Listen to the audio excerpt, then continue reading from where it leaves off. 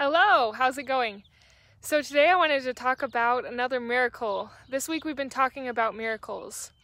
And mindset shifts matter, and they make a difference.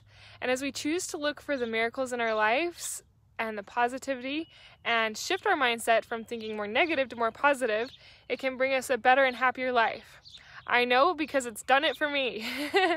And I want to encourage it for you because it makes all the difference. So much of a difference. So that's why I do these, is because I want to encourage you to have a better mind, which can lead to a better life, because it's happened for me.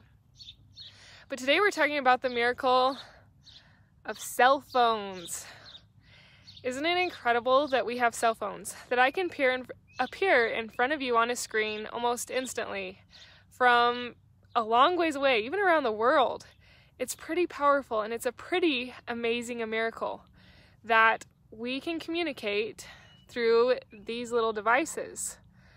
I found it interesting the other day as I was thinking about cell phones. Another word, cell, came to my mind, which is a gel cell. And although these are miracles, if we're not careful, they can bar our mind. Our mind can be in prison to these little devices.